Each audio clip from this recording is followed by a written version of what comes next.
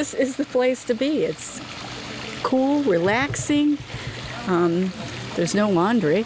A visit to Indian Hills Nudist Park really is a trip back to nature. Ducks, turtles, and social nudity. Very social nudity. Certainly in the midst of the summertime heat wave, stripping down to the hootie and jumping in the pool is one way to go to cool off. Oh, every hour or 2 hours we pass around ice cold pickles or freezy pops or watermelon, just to keep everybody hydrated and safe. Patricia Kramer, who got dressed just for us, by the way, says social nudity and the atmosphere at Indian Hills is much more than just beating the heat. It's friendship, security, confidence, and trust. People say things like, there's nothing to see there. Well, we're not here to be seen. You know, we're here to be a community. So we're not animals in a zoo. But it's nudity. It's just not wearing clothes. It's just that simple.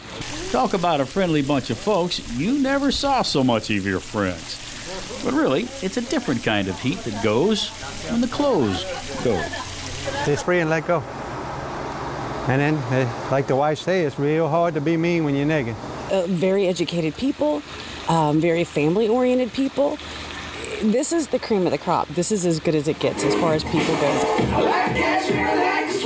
And they say you haven't really done karaoke until you've done it naked. But then... We do everything you do at a campground, we just do it naked. Thanksgiving, Christmas, New Year's, Halloween, everything. We have these fabulous meals, parties. And it's a family community. Like, we all take care of each other here. That they do.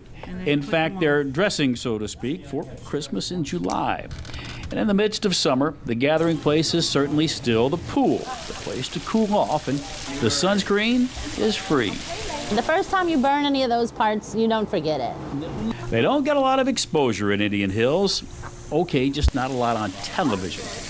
But in the heat of mid-July, they're getting by. Just barely. Here's Slidell, Heath Allen, WDSU News.